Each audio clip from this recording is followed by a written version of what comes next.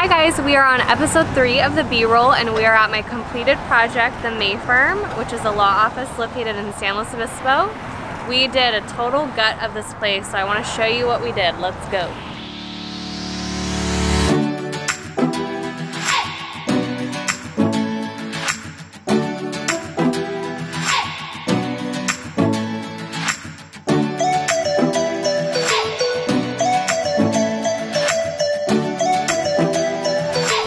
Alright, so we started with the lobby. So this originally had tile and carpet, black tile and carpet.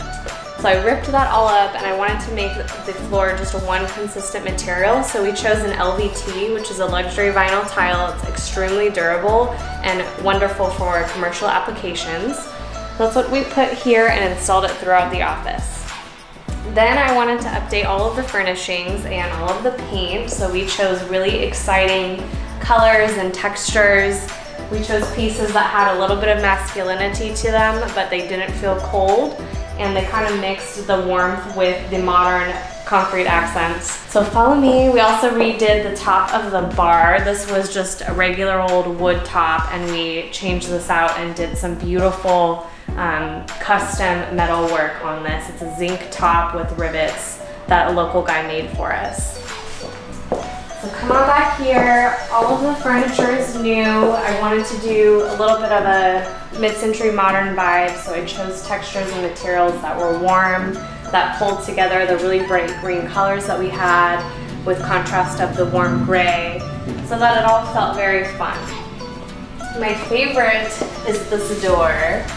So this is a custom door by Box Kite Barnyard. They're a local supplier in San Luis, and these are actually French oak pieces that were toasted and used for flavoring wine.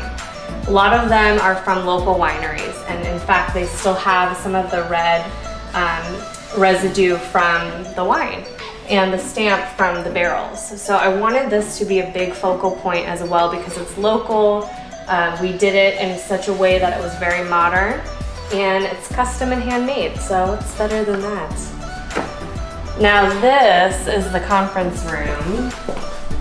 So I wanted this space to be a really fun but serious environment where all the big deals are happening, and I wanted to incorporate some textures and shapes in here. So I did a really fun wallpaper on that back wall.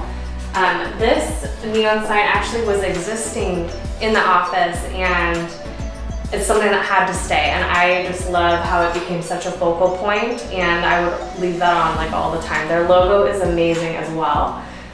These light fixtures are very cool, very contemporary. They kind of add to the simplicity of the design without taking away from anything. And then for the furniture, again, I wanted to do something a little more masculine, a little more serious, but nothing feels too cold. So that's it of the B-roll episode 3. Stay tuned for your next episode. Thanks.